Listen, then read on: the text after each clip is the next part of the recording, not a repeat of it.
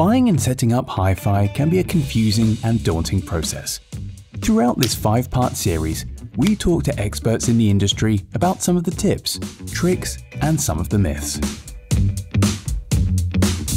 Once you have your speakers, how do you make sure you get the best out of them?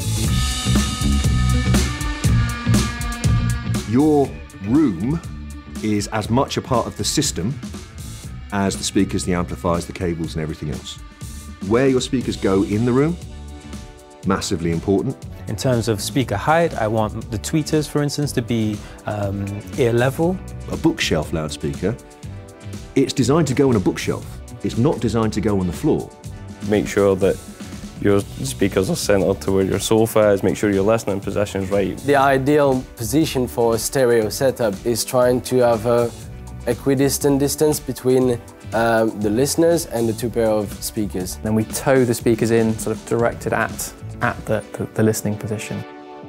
If you've got a floor standing loudspeaker, you want to be at least 2.5 times the height of that loudspeaker from that loudspeaker. It should be the same height. You should have them at least, at a minimum 2 meters apart. Try not to put any in a corner or too close to a boundary wall. You end up getting like a sort of a time smearing effect. We get a bit of a bass boost if you start to position the speakers too close to the walls. Even though most of us can't do it, because having the speakers in the middle of your living room is clearly impractical. From the point of things like, child safety, or the fact that you've got a big boisterous dog that likes to run around. I've made compromises. I know that they're there, that's fine. There's definitely not enough distance between me and the 2 speakers, for sure. The reality is, I live in the house, and I want to be able to enjoy the house as well. Putting them in roughly the right place for 90% of listeners is going to be fine. I've seen bookcase speakers deep in bookcases. As soon as you step a speaker back onto the shelf, what it's doing is it's reacting with its environment more, and the sound waves are travelling along the shelf. And all you have to do to those speakers to make the system sound quite a lot better is just move them forward to the very front of the bookcase and you'll get a better audio. If you have a fairly echoey room, the best is to start putting some furniture and some material in it. A lot of the materials or soundproofing, deadening stuff in a listening room is there to emulate soft furnishings you might have at home.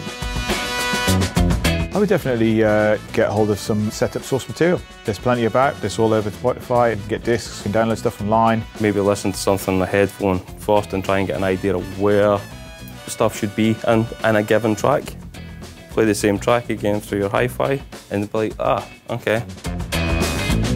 Really, really common mistake, really simply avoided just by paying attention when you're wiring it up.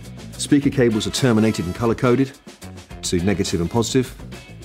If you cross those over, then they're actually cancelling each other. If you suddenly seem like you've got no bass, if it's out of phase, it generally cancels, and it will also make it sound more sort of wide and expansive.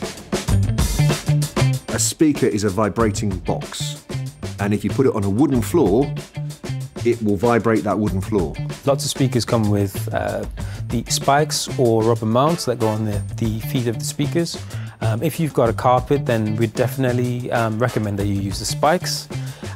If you've got hard flooring, then go for the rubber mounts, I'd say. You get them all in the box, try all of them. If you've got a record player right next to a speaker, which is going to vibrate into that record player, that's also probably not a beneficial thing. A little bit of optimization goes a long way. Hi-fi subjective, always. If it's not right for you, wrong, isn't it? Don't be frightened of trying things, so don't feel foolish for doing it. You'll surprise yourself how much a big difference things make.